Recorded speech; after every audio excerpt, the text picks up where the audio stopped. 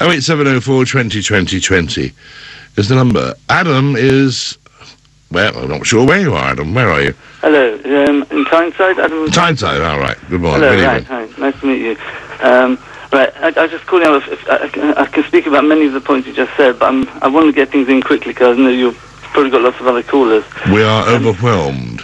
Right, well, okay. I just like a few types of evidence of God's existence through the fact that the Bible, well, I'm Jewish basically, says the Torah could not have been written by a human being because it's not humanly possible for a human being to make such predictions and such statements. I'll give you a few examples. It says in the Bible that for a fish to be kosher, it has to have two qualities. It has to have fins and scales, right? And we have in our tradition that if it's got scales, it definitely has fins. So we have to look for is the scales.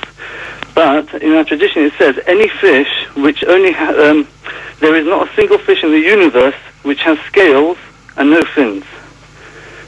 Right, now how is it possible? I'm sorry, this is fascinating, but it doesn't mean a thing to me. Well, let me explain to you. If it was a person, there's only two options who could have written the Bible, right? It could have been God, or it could have been people. I mean, well, discounting aliens, things like that. Why discount aliens? If you believe in God, you surely believe in aliens. All right, I think we've got a bit more evidence of a God than aliens. Oh, I would say quite the reverse, but still. All right, okay, well, aliens is a new thing. Okay, but let's stick to the God and we'll bring aliens in later if you want. Yeah, please, yeah? Yeah, I'd like to. Okay, okay. Right, either there's going to be God or humans. A human cannot predict all the species which were only discovered through deep-sea diving, stuff like that, at the bottom of the ocean. There's no way any humans could have gone there, especially if it was written So the Bible predicted the existence of creatures that we've only just discovered? Right, well, yes, no, that's what you're saying, is it? Basically, it's telling us qualities of... No, I'm asking you a simple question. Does the Bible predict the existence of creatures which have yet to be discovered? Yes, basically. Thank you. Go on. Right, can I give a couple more? Well, yes, I mean, it's okay. Right, there's also, there's four animals, right, for an animal to be kosher, it has to have split hooves and chew the cud. And we have a tradition that there's only four animals in the universe, right, well, the world, which only have one of the two signs. That's a pig has split hooves and doesn't chew the cud, right? Right, and that's the only one which has split hooves which doesn't chew the cud. Any animal besides a pig which has split hooves will definitely chew the cud.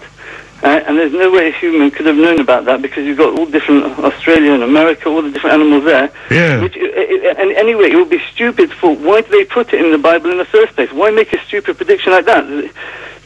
Can I just show you how serious it is? No, it does. I mean, that's got me. I shan't sleep. Thank you very much.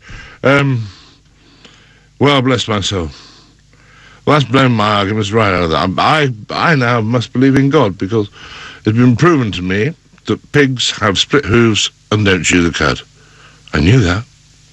This is Talk Sport.